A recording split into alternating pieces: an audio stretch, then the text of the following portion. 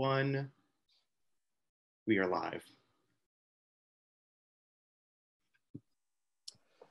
Welcome, everybody, to Segal Talks here at the Montney Segal Theater Center at the Graduate Center CUNY, at the City University of New York, and in the city of New York. And as we all know, the city that has been hit so hard, the state that has been hit so hard, more cases and dead than in countries in the world. Streets are empty.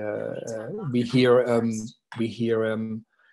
the fire engines and ambulances going up and down. Everything is closed. Everything that made New York City, the bars, starting on with the great oyster bars in the 19th, 20th century, where people got together, talked, regardless of class and status, where this what's so great about New York, the city life, the theater places, concert halls, everything is closed. Stores are closed, and life as we knew it has almost vanished and has changed, and we are confined to our small spaces. So the world for ourselves has gotten smaller, but also in a sense, the global world has gotten smaller. We are connected for the first time, and where we really feel it. Everyone is connected on this planet, but it also got closer, the global world, even though borders in our closed. Cities even encourage not to travel. States in America say, if you come from New York to Massachusetts, quarantine for 14 days. So things are changing, but it is a time where we need to hear from the world, from the global world. We have to think and act locally, but we have to think and have a global conscience in a good sense. And the Segal Center has done it over years. And with our talks, we had people from Egypt, from Lebanon, Taiwan, Germany, France, now with us, Italy, Burkina Faso, and many other countries where we need to hear voices from artists. We hear so much from politicians, as we ever say, virologists and economic advisors, spin masters, but what do artists have to say? We strongly believe that artists have a voice. They have been on the right side of history, the right side of progressive justice, and they will also be on the right side this time. So we need to listen to them. We need to take it serious. And everybody in the arts has these questions. We want to hear what is on people's mind, but also for outsides, that for people, please do listen what artists have to say and what they tell us. It is significant, it is important. Normally they do it thinking on stage. They do thinking by doing, by showing. We don't have that. But still we have their minds, and so we will get a little insight. Today we have guests for the first time from France, one of the great countries of theater in the history of the world, a great tradition. And so we're speaking with two practitioners today who will tell us a little bit of what's going on in France. There's Keren, a singer, a songwriter, a producer, culturally engaged in community in France, and Arsène Nauzyciel, who runs a great theater in Rennes, Centre Dramatique, if I'm right, a national theater, and where he has done exceptional work. Both of them agreed right away to talk to us, and so thank you for taking the time. It's 6 o'clock, I think, in France, and where are you both? Maybe Keren, you start. Where are you? I'm in Paris, in Montmartre, which is why you hear the bells, because I'm close to the Sacré-Cœur, and we can hear, even though the windows are closed, I'm very close to the actual white Sacré-Cœur, the sacred, yes, white, up on the hill. So I'm here with my daughter, confined since mid-March. The first month was very bizarre because it was silence all over. This is a very crowded, not necessarily my street, but the neighborhood. But it became, it was suddenly a wall of silence, with streets that are used to have a lot of tourists and a lot of families and a lot of kids running around, that became completely empty. The thing is that where I live is, I would compare it to certain neighborhoods of Brooklyn. There is a very strong community of parents of kids that help each other. So very, very quickly, we managed to create different charitable ways to help people who have less comfort of getting their groceries and getting what they need around the neighborhood. So there is a beautiful collectivity of help within the neighborhood and the community. But it was very challenging. We'll talk about how it could affect different fields in the arts or in the everyday living for artists around here. But the neighborhood has changed a lot. I feel now, after almost 2 months, that after 6 weeks or 5 weeks. I feel that 5 weeks. We don't know. Time is sort of a maze here. I feel that there is more noise coming from the outside. There are people who got the habit of going outside for an hour for grocery shopping, for a walk, to get some air, but the first month was quite a desert. It's true, it has changed a lot these days. It's interesting, Keren, you say that, because I had the feeling since 2 or 3 days that something has changed and that people go much more out right now. So you have to know that in France, the lockdown was really quite severe, as we needed to fill out some forms in order to go out. And it was only for an hour a day, and it was only like 3 miles you couldn't go further than 3 miles. So it was very strict in a way. We had to adapt ourselves to these kind of rules that are quite unusual for French people. And for my part, I had a very different experience. The day we had to close the theater, I felt not that I should stay in Rennes, but get back to Paris in order to get closer to my family and join my family. But I live in the center. It's in a very different district from Kerenan. And the center, there are not so many people living here. It's mostly people working. And it means that lots of people have left, and the whole district was quite deserted. There was no one for a while, except hundreds of homeless people. I live in a street when there is a social association called Emmaus that tries to help, support, rescue homeless people. So they were all gathering here. So my first weeks were like in an apocalyptic movie, because it could be 100 to 100 homeless people wandering around, and all the neighborhood, all the area was really like, there was no one. Most of people have left Paris, went to the countryside, went somewhere else.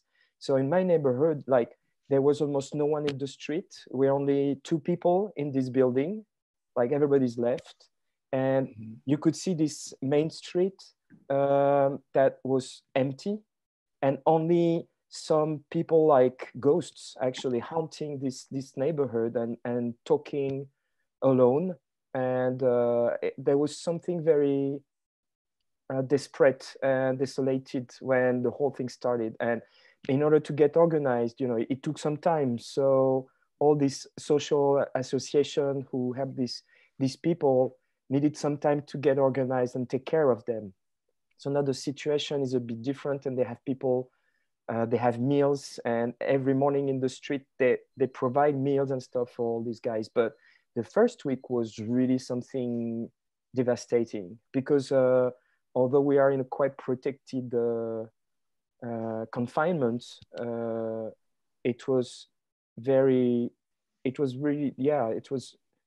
sad to see that this confinement would be that different for people, that some of them will have 2 months in the countryside, whereas others are going to experience something like hell.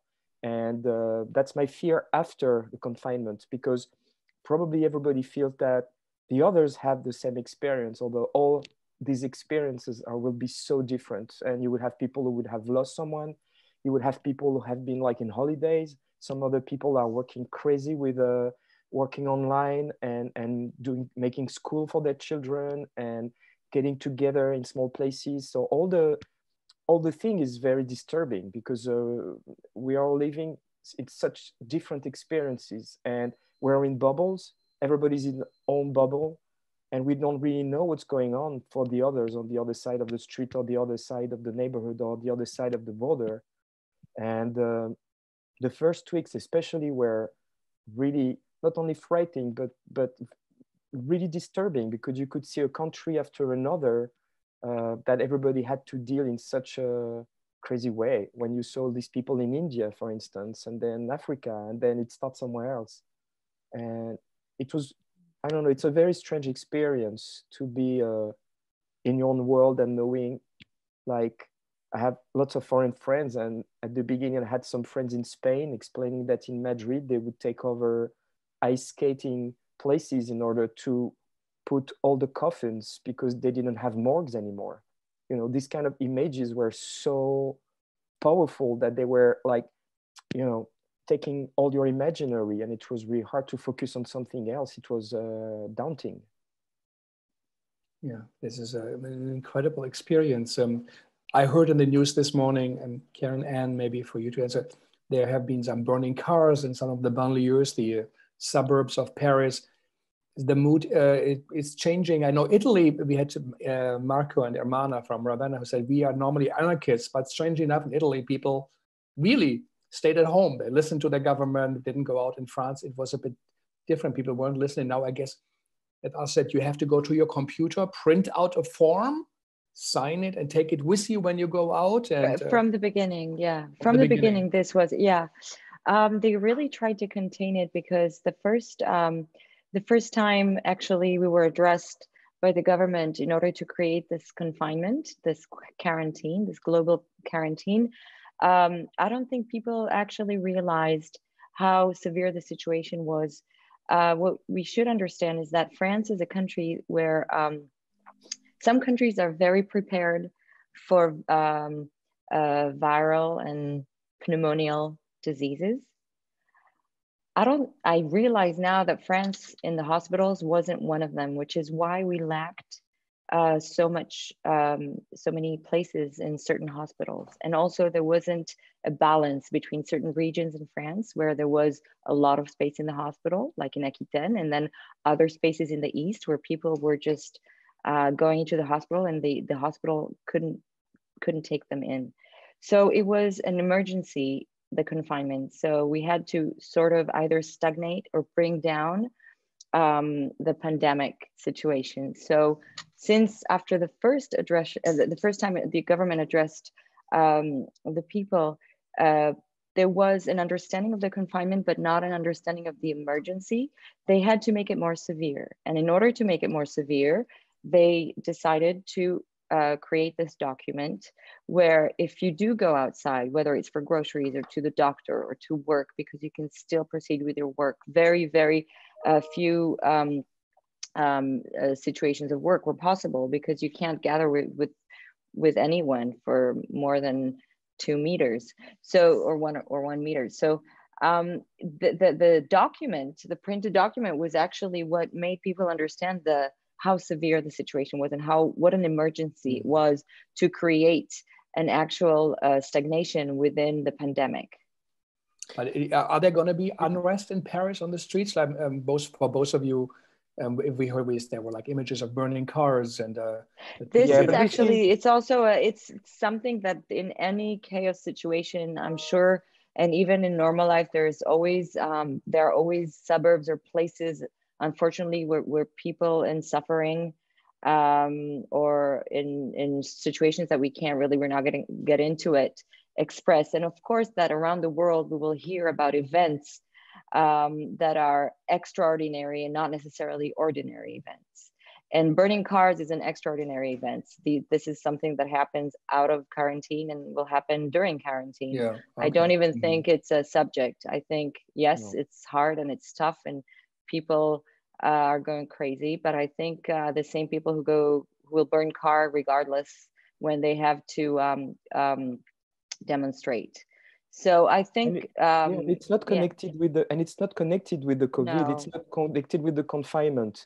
It's an accident that happened between the police and some people, but it's not connected. So you shouldn't think that because of the pandemic, some things start in the suburbs. There's nothing to do with it. It's just as Keren said, it's just an accident. It's good. That is good. And actually, in these places where you could hear lots of things.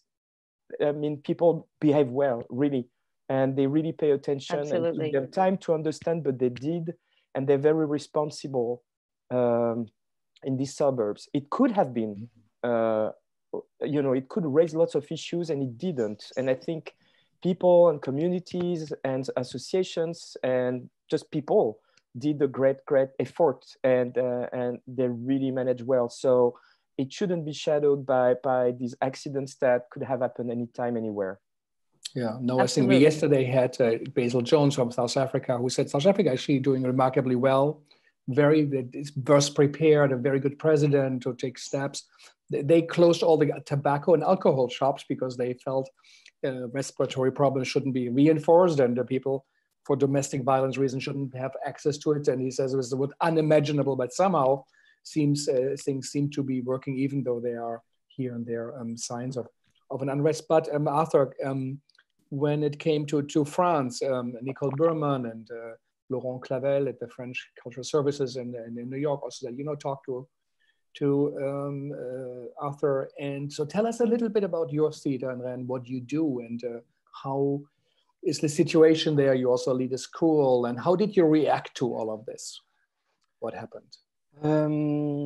Okay, we have 70 people working in the theater. It's quite a big institution. It's one of the biggest, actually, that is devoted for theater. But for some reason, through history, I would say, we could manage to also produce dance pieces and music. And that's why Keren is also associated to this theater. And there's a national school. There's also a movie theater and an international festival. So it's a huge setup that, of course, will suffer a lot from what is going on, because when it comes to international production, right now everything's stuck because we don't know if people can, who's going to leave its country, how can we travel, and we need to manage the school. We need to, I would say that the first thing was actually to understand and figure out how to get and to stay in touch with the people working for the theater.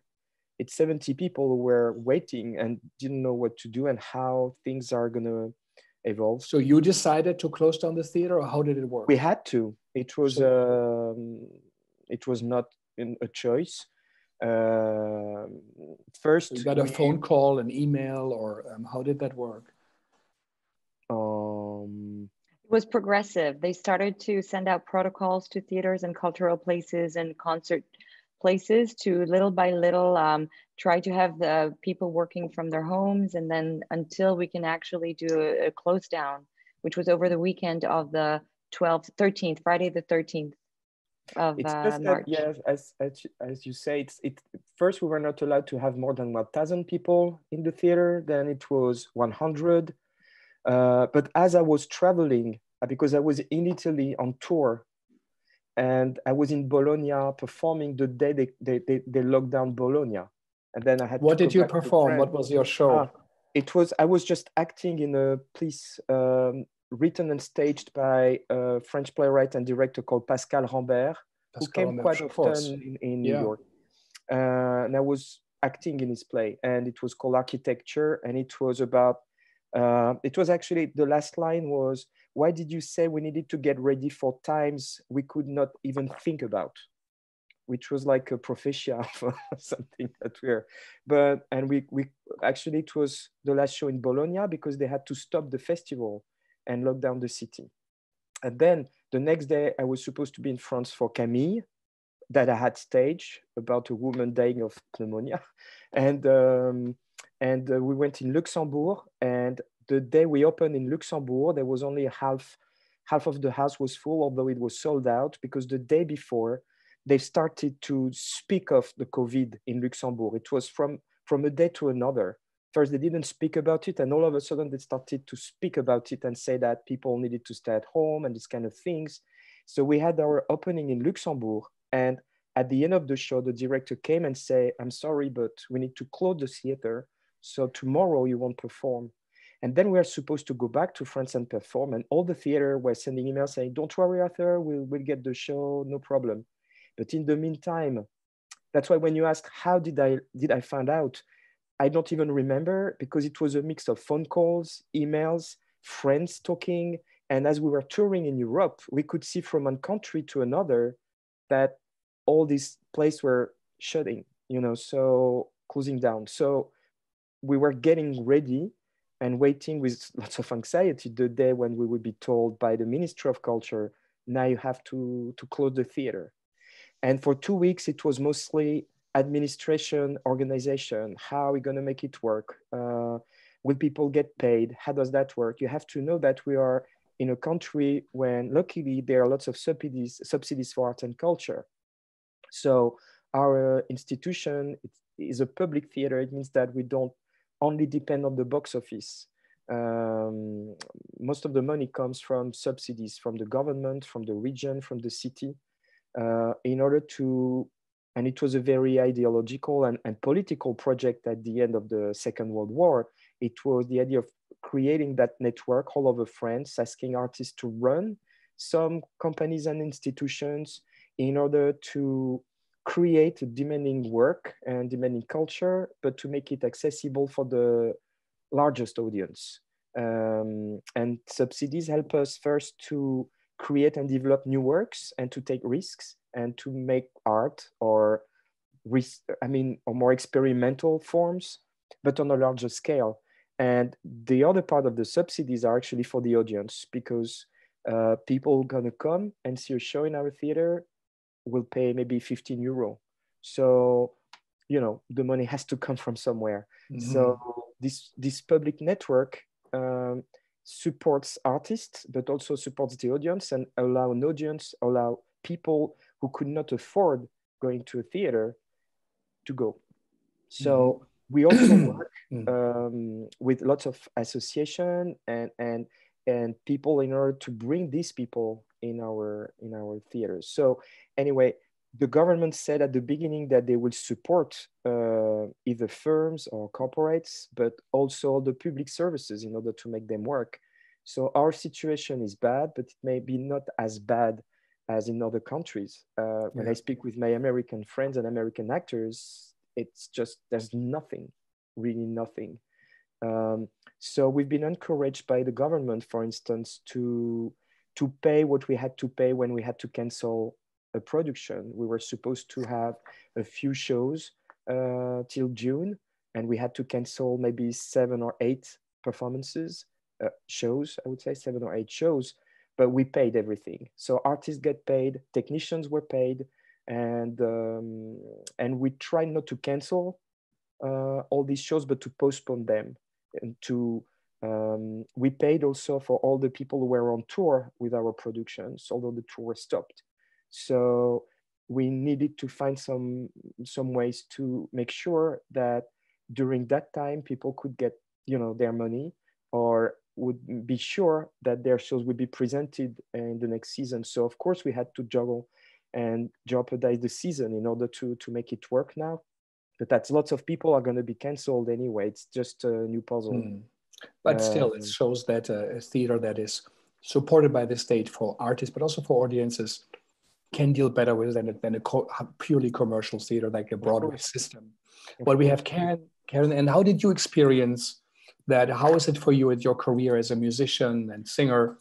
Do you have any gigs coming up? Do people pay you, or did they? What's? So I was on tour. I was actually on tour. The night they announced the beginning of the confinement on March 12th, I was playing. I was on tour with my musicians. I had about 30 shows to come, like around with the summer, between 25 and 30, not only shows, but also events. And we knew it was coming. We didn't know exactly when. And then at some point, about 2 weeks before, I think they moved.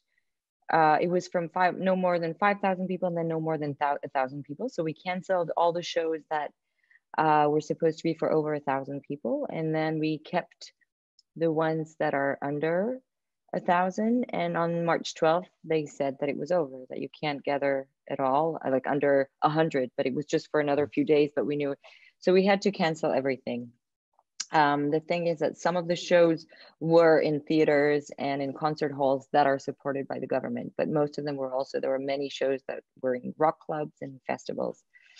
when it came to, there is a whole issue here that we can address or not, but there was something in terms of anything that has to do with rock shows, that had to do with insurance contracts that has been done in December, all the contracts that have been signed before December 20th, recognized COVID within force majeure, and all the contracts that have been signed after December 20th were not recognized. You needed a special, you needed to address the COVID as a special case. It was not under force majeure. So this was a very complex thing.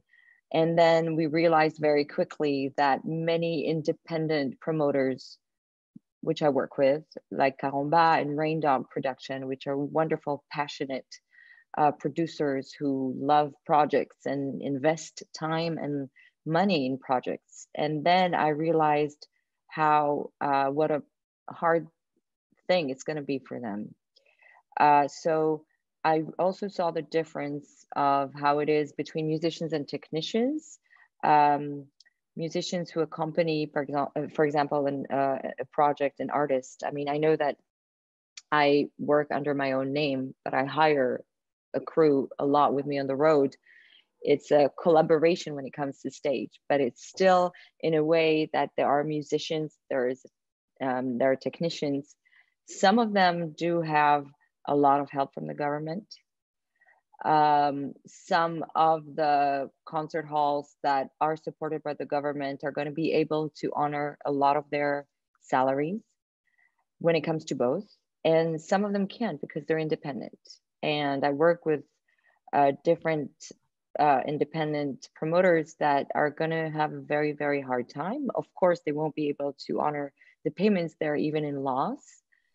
And as much as they're filling in, and I think we're learning, I think every day we have a little bit more information from the Minister of Culture on how to support these independent promoters. When it comes to musicians and artists, it really depends on each case. I don't think, I do think that they're going to get helps, but it's not the priority right now, which is something I do understand, and I'm not looking for priority. I'm happy that the people I work with and the people that depended on this tour and on this year to come, because it's a year of touring. We don't know, the tour was for a year. So I'm just giving my example, but there are other artists that had way more shows than me. And we're talking about, in my case, between around 30 people who had a year of plans of tours.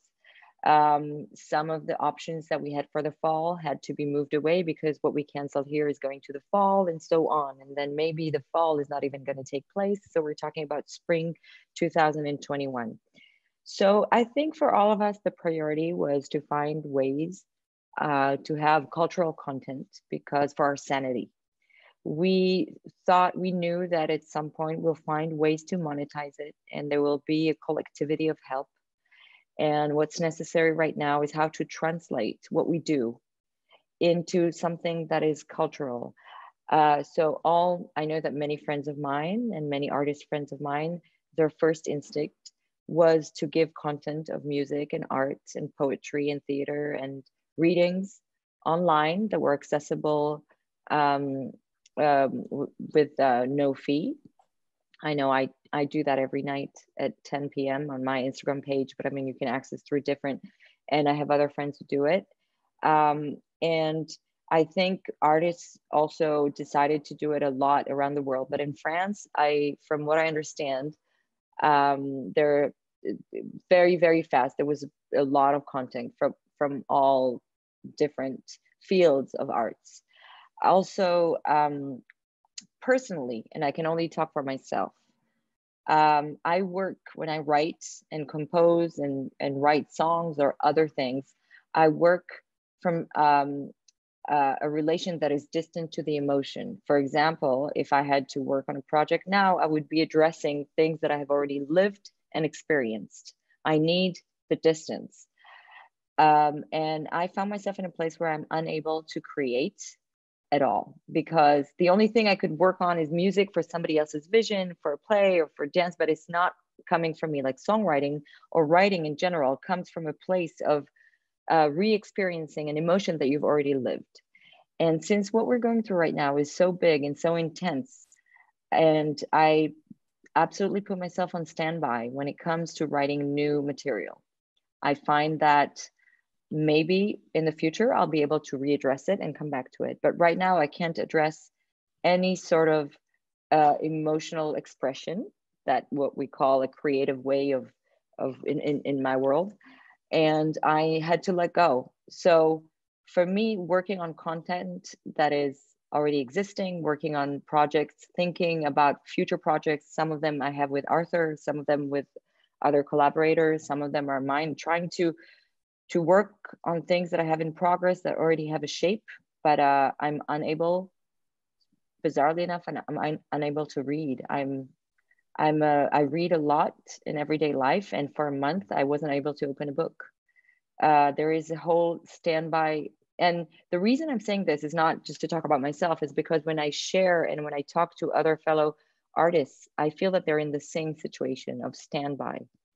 And yeah, and this, I think there is an intense, complex, I read an article, a very interesting article from the Harvard Business Review about David Keller's work in research for anticipated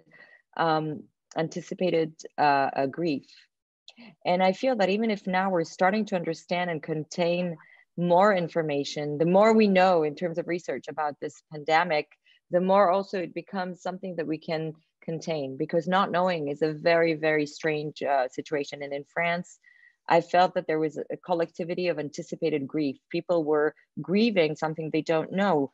People were losing their elders. People weren't able to go to hospices in order to say goodbye to their loved ones, because there was this protocol of staying distant. And there was like a collective grief, constant grief.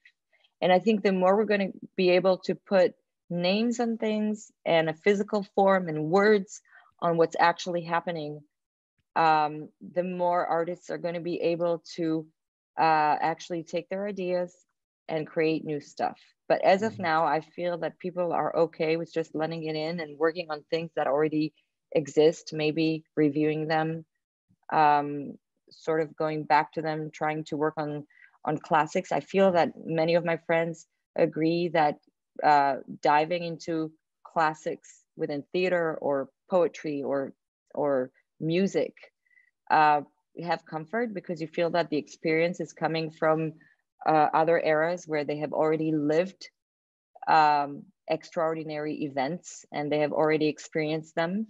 And we need their witness. I mean, it's like a witness. We need their input in order to understand it. Thank you. That's quite stunning to hear that someone like you said, I can't read, I can't write, I can't sing really, or create. Arthur, how is it for you as an artist?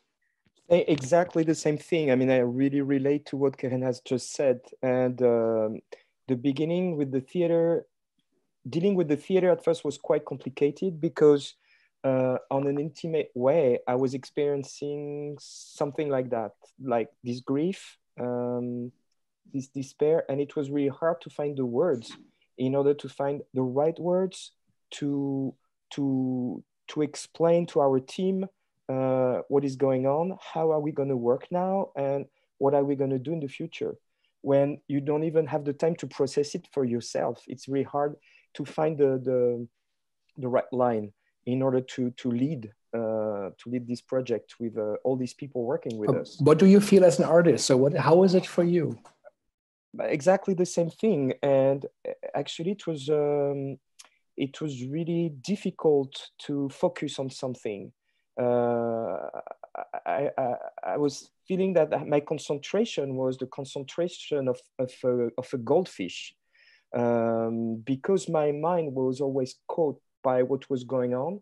And I think there is that grief, absolutely. And our imaginary was taken by something that was in the air, but I think also something really wild, really animal, really something from, I don't know which era, was taking over on our something. Yeah, I think I was like an animal, it was not rational. It wasn't in my brain. It was something in my body that was always on the lookout. You don't know what exactly and what you were afraid of, but there was this attention all day long for everything, even for the silence. Everything was unusual. And it was unusual to go in the street when you may be not supposed to be in the street. It was unusual to give a form to a police guy because you're out in your neighborhood. It's unusual to stay away from people when you're in the grocery store. It's unusual to arrive by the Louvre and there's no one. It's unusual to see all these people sleeping in the street. So it was really hard just to go back to yourself, say, hey, I'm gonna do something. I'm gonna create, I'm gonna be super creative. I'm gonna write poetry. I'm gonna write my memory. I'm gonna write my journal, the journal of my confinement, which a lot of people are actually exposing right now, which I think is a bit weird. And I completely relate to what Keren just said. So the thing is that it was interesting as first as me as an artist, I was on the way to start rehearsing a new play, and I now would be in rehearsal right now. Rehearsing. What's the play?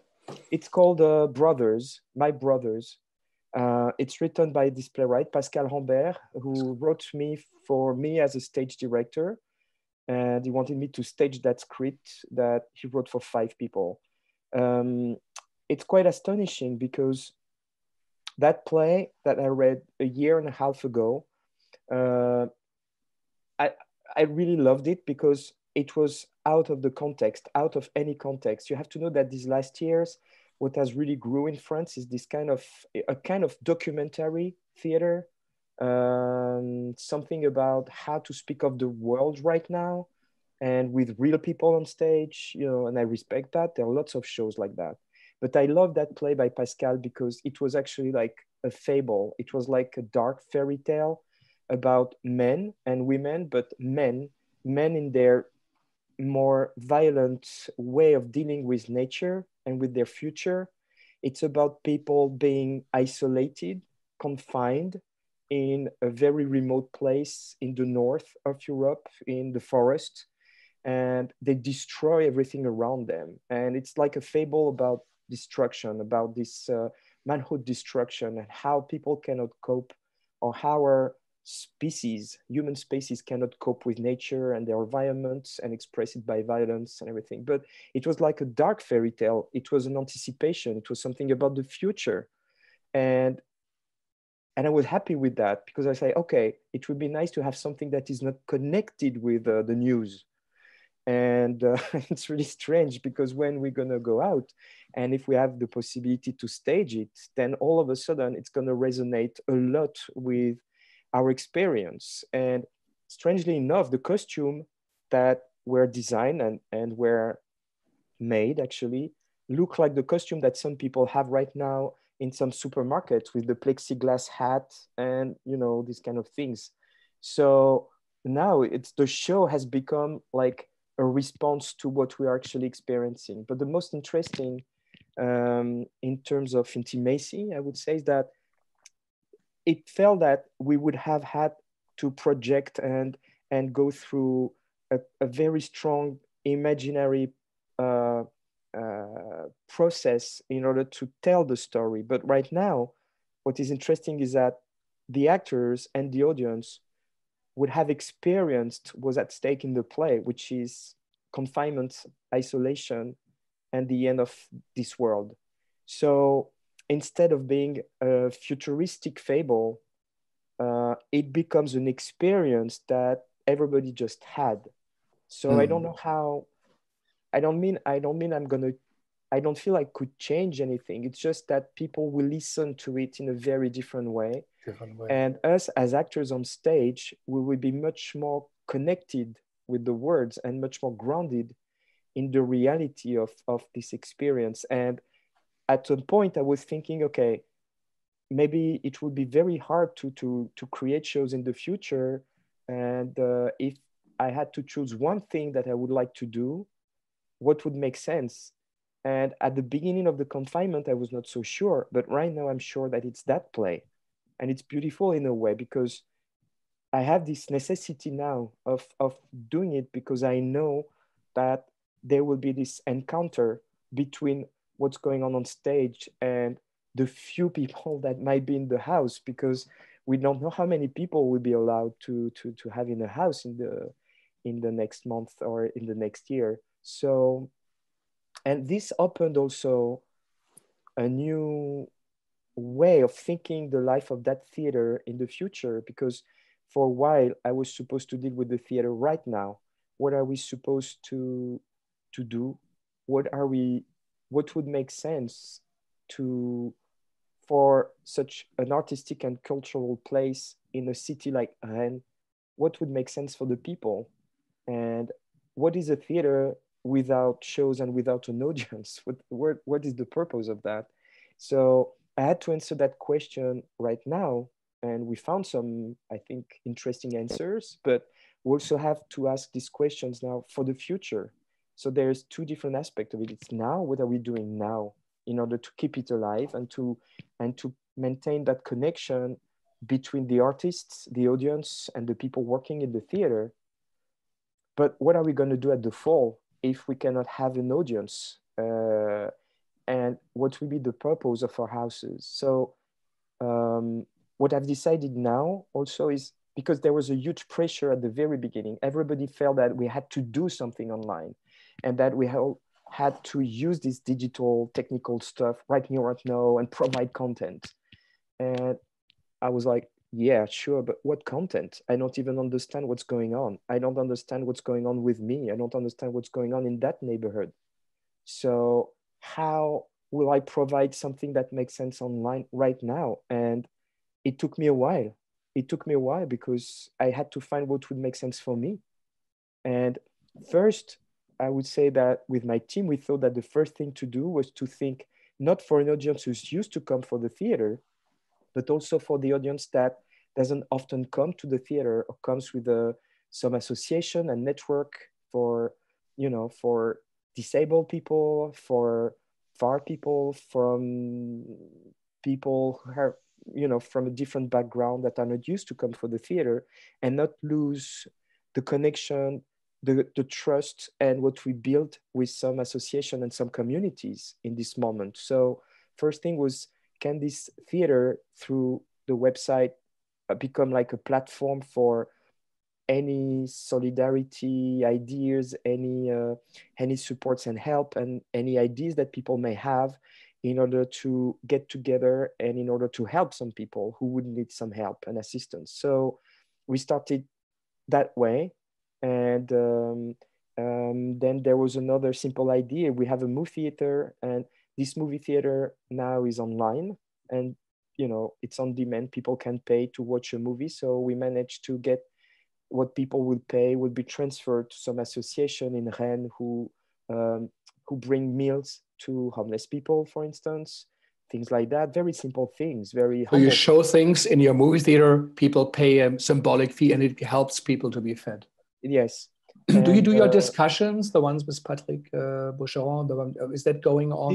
This is something else. And just to finish with the solidarity, also what we've started, it took us a while, but I'm very happy and proud of it. Now we use the workshop, the costume workshop, and to make masks, because there's a lack of masks in France. So we sew, and we have a team sewing masks and preparing masks for the city. So we bring them to the city hall, and they'll be spread for all the people working for the city right now, and in hospitals and things like that. So our main physical activity at the theater right now is to make masks, actually, which is, I think, which is an old tradition in theater, but in a completely different sense. You say that it's not Italian masks, or but it's just, yeah. And the other thing about Boucheron came from something very intimate. I was at the very beginning, I was obsessed with news. I was always online and reading and checking news, and it was devastating, actually. And then what was very powerful also was to feel something that was really hard to express, because it's so huge that sometimes it's not really thinkable. It's that thing that is happening is in the whole world, and that we're almost now 5 billion people experiencing that thing. And it's the very first time in our generation, I think, that we experience something like that. And I felt that I needed to feel related with the rest of the world, because what we were experiencing was not only our national way of dealing with the virus. It was not the national pandemic, it was a worldwide pandemic. So it was something important in the story of humanity. And I felt very connected. And I needed to feel connected. I needed to feel that everything that was happening, I was actually looking online for some news in the rest of the world. And I couldn't just be satisfied with your news here. It was, I don't know, too. Anyway, so, and also because I was hearing lots of people saying, oh, now it's finally the end of globalization. It's the end of globalization. We're done with that. And I was thinking that's a strange way of thinking about it, because globalization, it has always existed. The Roman Empire was globalization. We're all the product of this globalization. And in a way, you know, there were not only viruses that came from China to Milano. In the 14th century, it was the silkworm. And that's how silk started in Italy from China. You know, it was the same journey. So I remember that book that Patrick Boucheron is one of the more interesting and main historian now in France. And he's actually associated with me at the theater as I arrived in the theater 2 years or 3 years ago. I asked Patrick to be part of our project, because we've had experienced very complicated things in France these last years, especially with the bomb attacks and the terrorism and what happened in the Bataclan and everything. And we were in a time when we needed to process things and think about the unthinkable and try to put words on it and reinvent something in our society. So that, you know, that way of thinking, or these discussions had started, unfortunately, since all these events that have happened in France in this last year. And so Patrick was associated with the theater, and in order to bring something about history, echoing our season and echoing what the theater was providing in terms of content, and he was in a way reinterpreting it through the lenses of history. And he created that book that is a marvelous book called The Worldwide National History of France.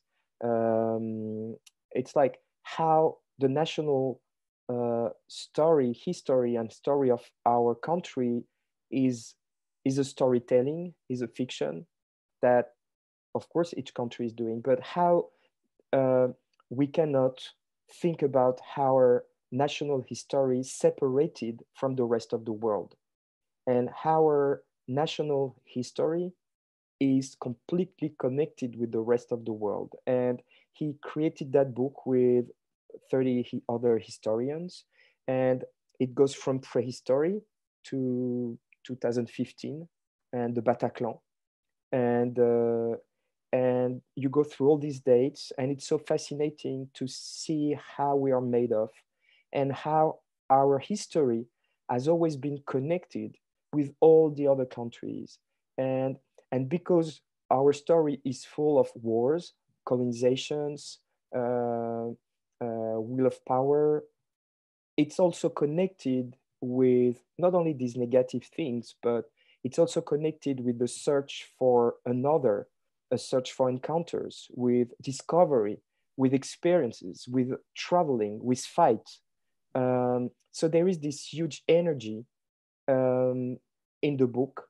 There are all these discoveries that we make from one date to another, because it's built, you know, through maybe more than 100 dates from minus 50,000 to 2015. So our idea was to choose and select, and Patrick did it. He selected 50 interesting dates, and we asked actors and actresses and artists who were supposed to be in the season, who were in the season, who are connected with our theater, to read them every day. So we recreate this huge community, and it's quite moving because it's a huge community. And you do that now too, during the, is there something going on right now in the? Yes, it has started a week ago. Oh, you start that right now? We started it a week ago, and it's quite beautiful because it's such different voices and such different personalities who read, and they do the best the best they can with quite difficult text because they haven't been written to be told. It's written by historian. It's, you know, it's a very serious book. It's research. It's not, you know, entertainment.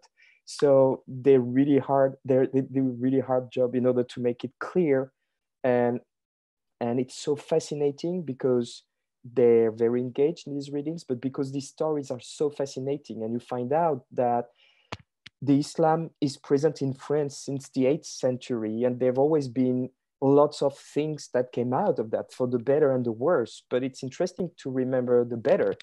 It's interesting to remember that the heart of Judaism in Europe at some point was in France in 1000, in the center of France somewhere, with the main leader and thinker of Judaism, Rashi. It's fascinating to think that Dunkerque, which is such a desperate city in the north, have been one of the most cosmopolitan city in the world in the 17th century, that they've been one day in Dunkerque, where Dunkerque was Spanish in the morning, French in the afternoon, and English in the evening. Incredible, yeah. Things like that. And it's so fascinating because we are made of all this huge connection and discovery and exploration, colonization, but it makes this métissage. Oh, I don't remember the name in English, Keren, and the métissage.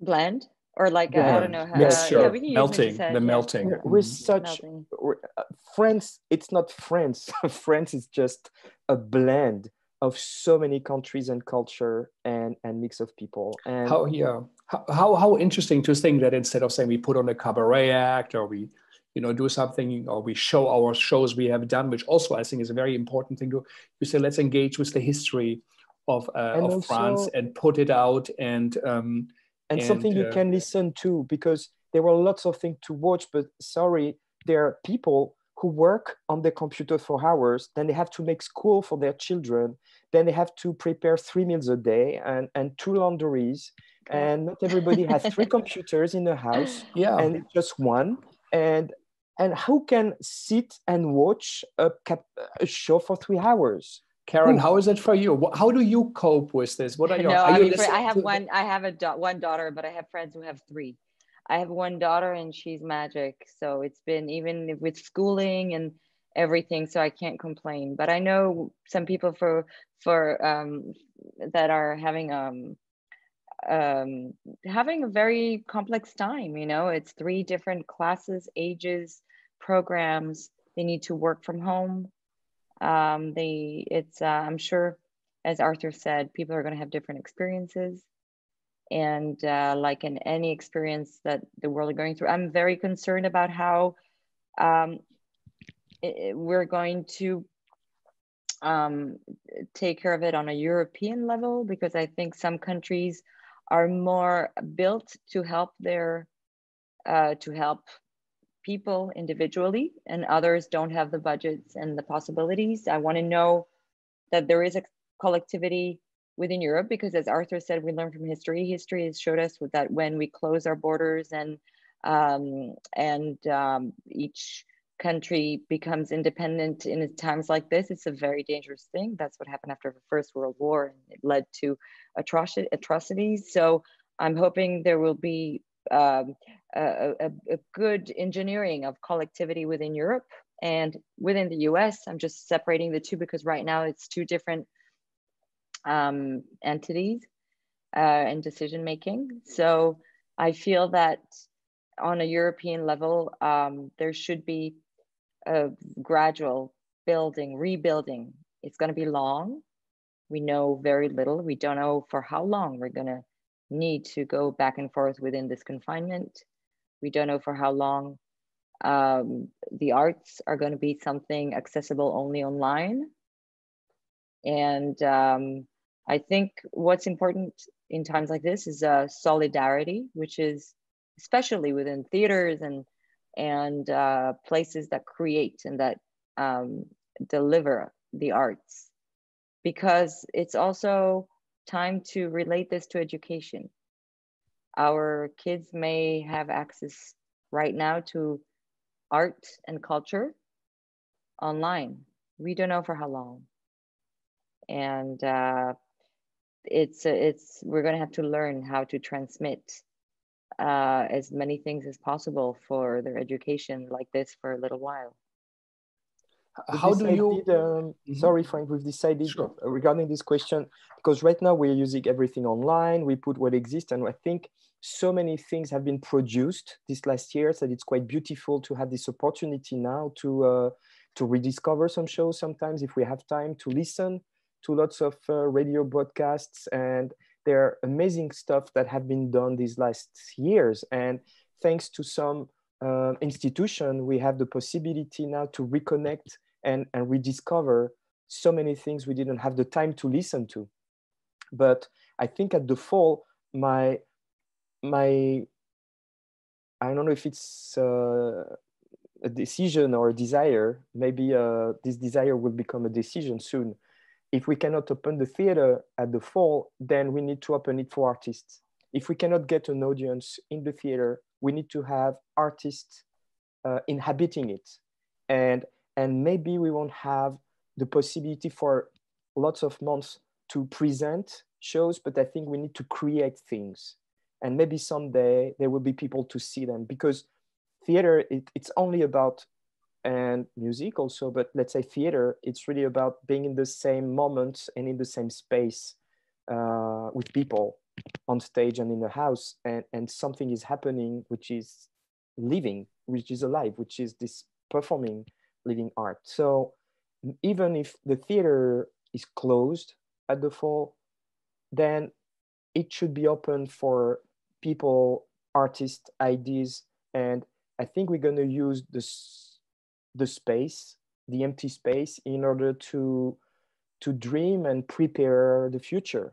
But I mean, people come inside and sleep in the rooms or stage and work there, inhabiting these. Yes, why not?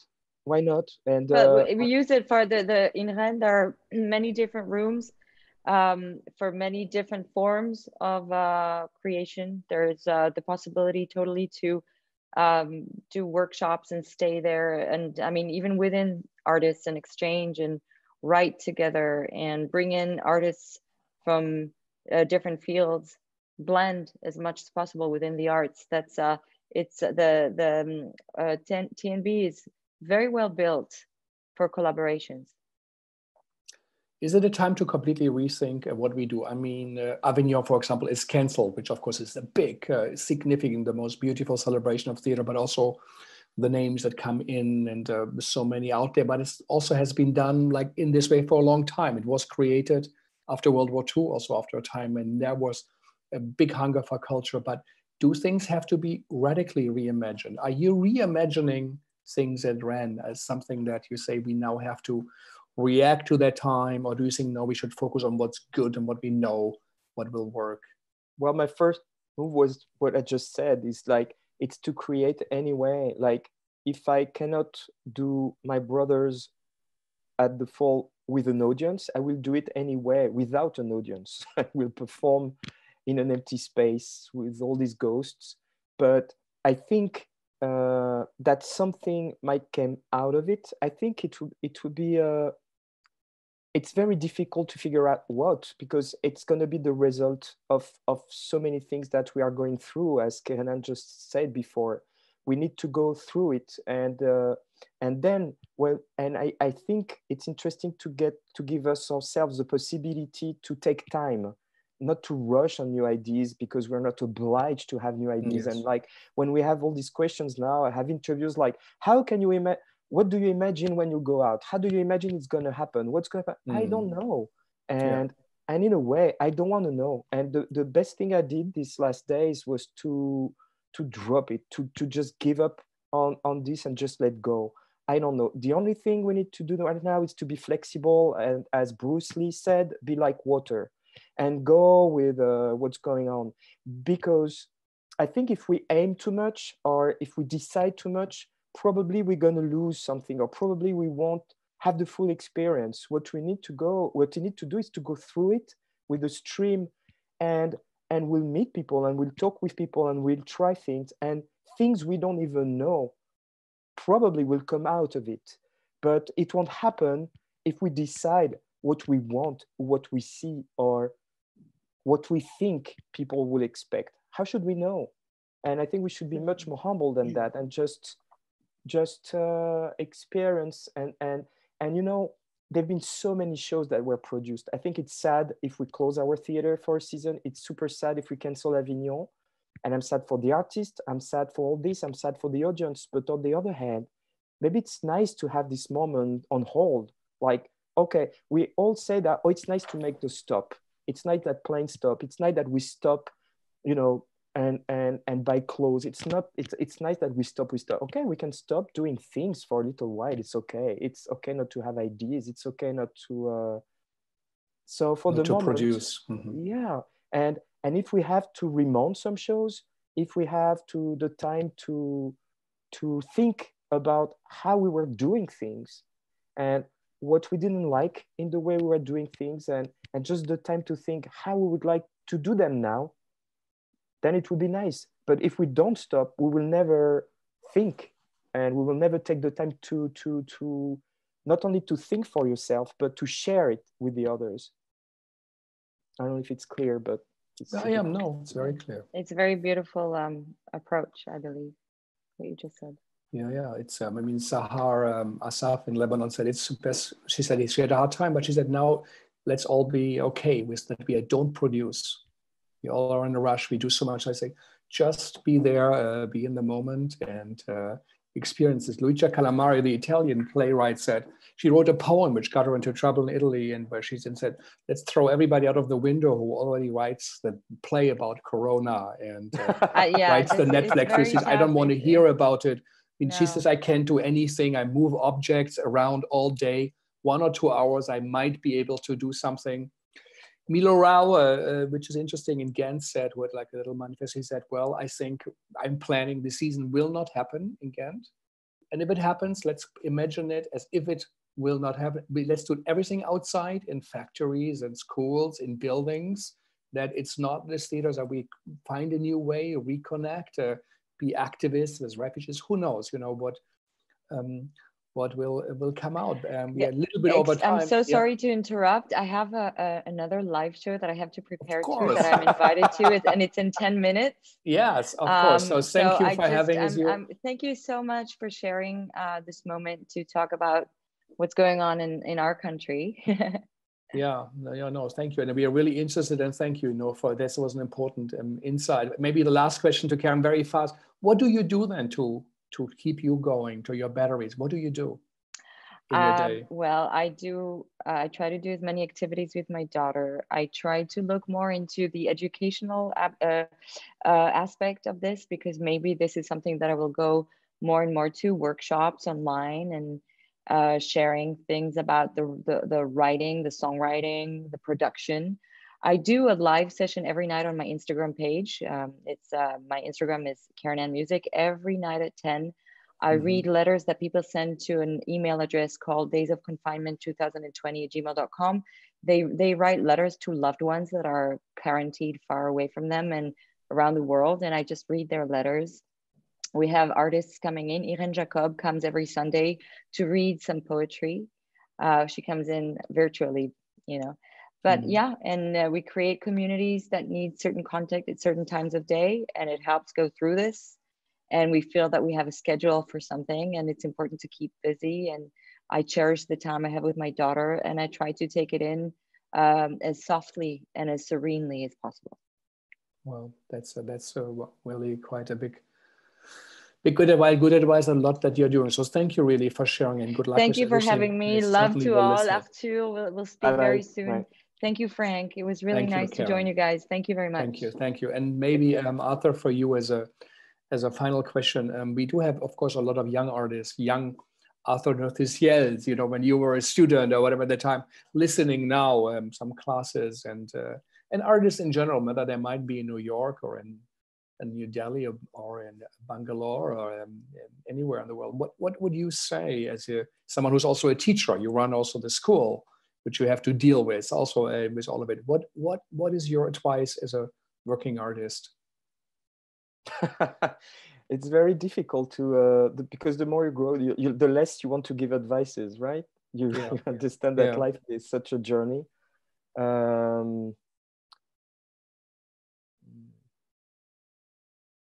I think it's really I think what's really useful is to think that it's not about recognition, it's not about existing, it's how through your art you also build yourself. And never forget that you'll become through years the man, the artist, the woman, the artist you will be through all these choices that you're going to make, and that all your encounters, all your choices will finally create the person you will become. So it's just to stick to what you really believe in, and yeah, in a very straightforward and honest way. And in this Corona time, what would you think would be a way to prepare for them, or to what? Oh, it's so difficult to say something general, because I think I see that with our students. They're 20 and it's 20 different experiences.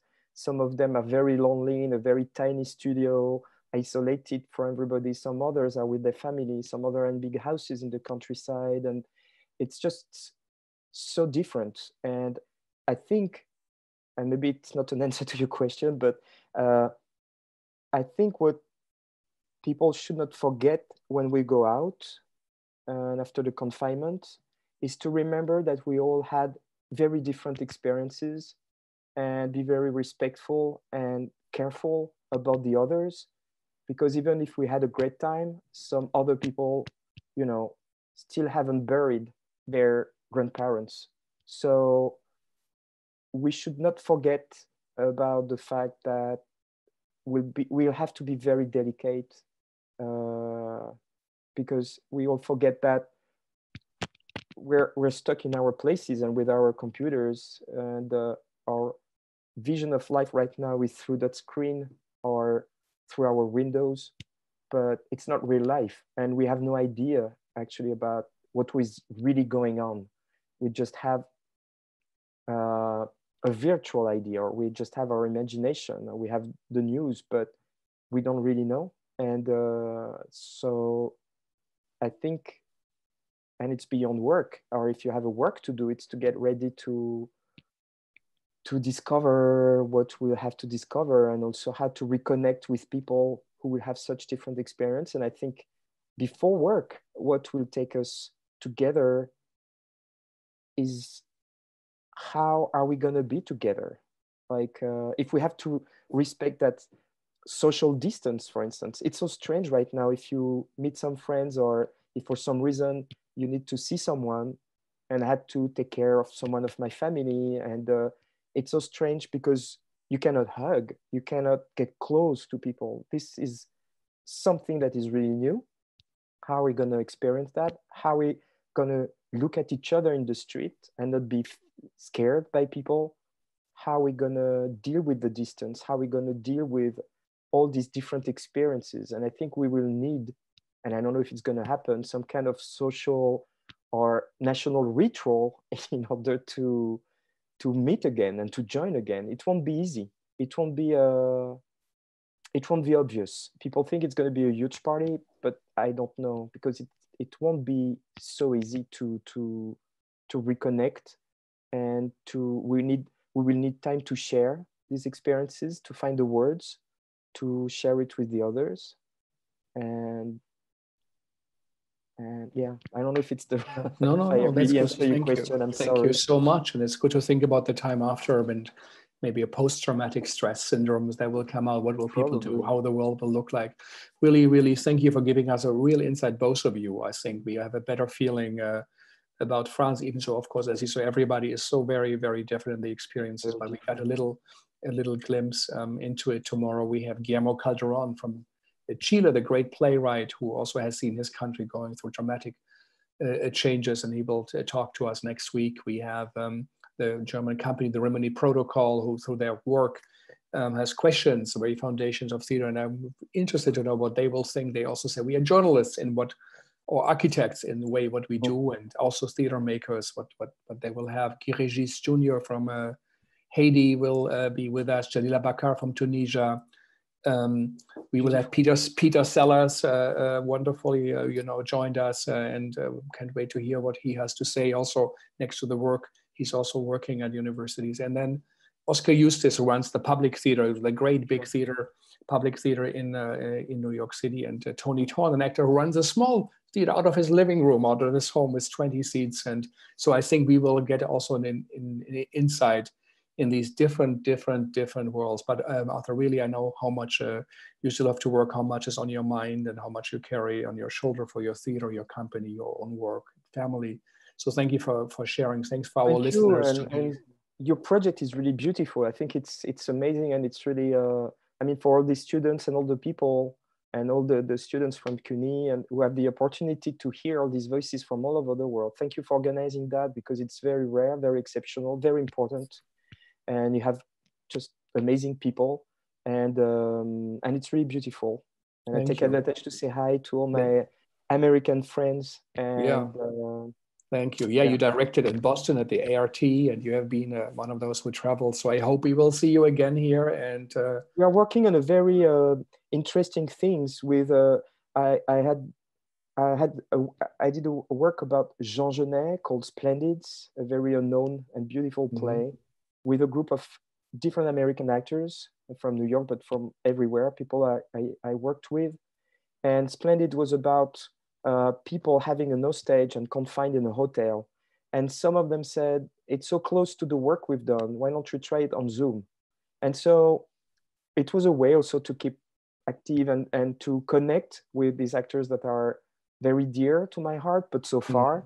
And so we meet every week and we rehearse online, and we try to figure out how that text and the memory we have of the show can now work in the setup of Zoom.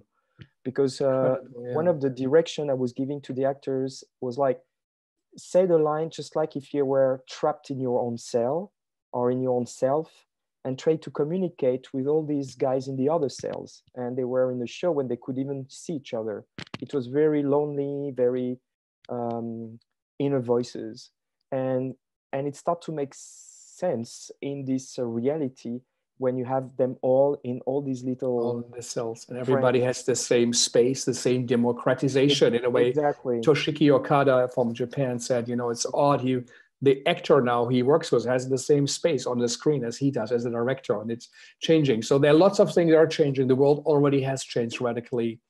And so we will see how it all develops. Thank you. And maybe one day we chime in again, and good luck with your work. And it's a fantastic series you're doing here in Rennes, and I wish you all good luck. And maybe it's inspiring for some of the New York theaters. So the idea is let's look at history, but the alternative, not the official one, closer to the real one. And good luck. And thank you so much. HowlRound for hosting at Vijay and Thea and Vincent and the Segal team. Talk to you soon, and thank you all.